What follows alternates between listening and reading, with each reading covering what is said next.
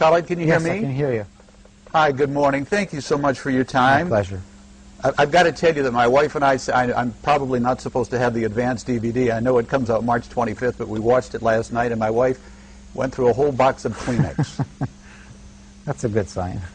Just a wonderful book. And I say wonderful book because we're talking about Kite Runner. The DVD does come out on March the 25th. We'll talk about that in a moment. Okay. But for the 8 viewers who might be out there who haven't read the book, it was selected as by many as the best book of the year.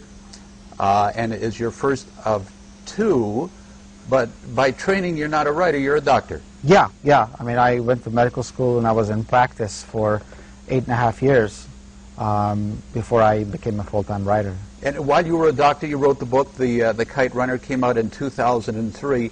And for the benefit of people who have not read it, number one, I would suggest that you do. And the fact that it's gone from the book to the movie, I don't think I've ever seen a movie that was taken directly from a book that was such true to form.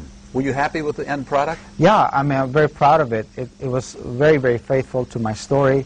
It did its best to portray Afghans and Afghan culture and language in an authentic fashion.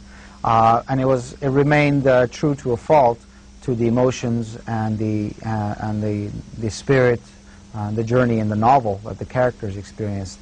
So I was very pleased with that, and I heard from a lot of people who read the book who feel that the novel is honored, that the film has honored the novel and is a great companion piece to the novel. Let's tell all of the viewers, Khaled, if you would, a little bit about the story itself. Of course, it goes back to the Taliban, the Russian involvement in your home country.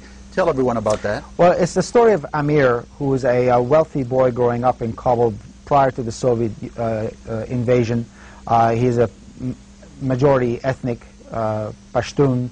And it's the story of this boy Amir and his friendship with his servant, this boy named Hassan, who's been raised with him in the same household. The 2 boys, even though the master and servant, have been raised almost as brothers. And their friendship falters and essentially shatters when Amir betrays this boy, Hassan, in a rather terrible fashion one day in the winter of 1975. And after that, the friendship falls apart, and that day, the events that happen on that day have a very profound effect on the lives of all these characters. And we watch Amir grow into a guilt-ridden man who then decides as a grown man to return to Afghanistan and try to correct a wrong that he committed as a boy.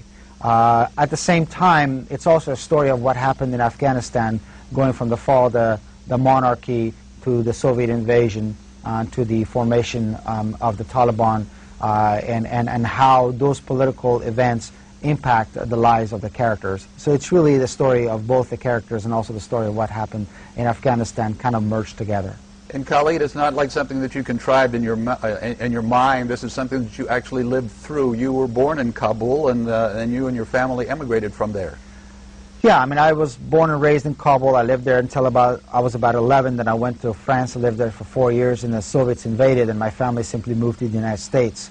I relied on a lot of my own personal memories to recreate the Kite Runner, recreate Kabul for Amir and Hassan.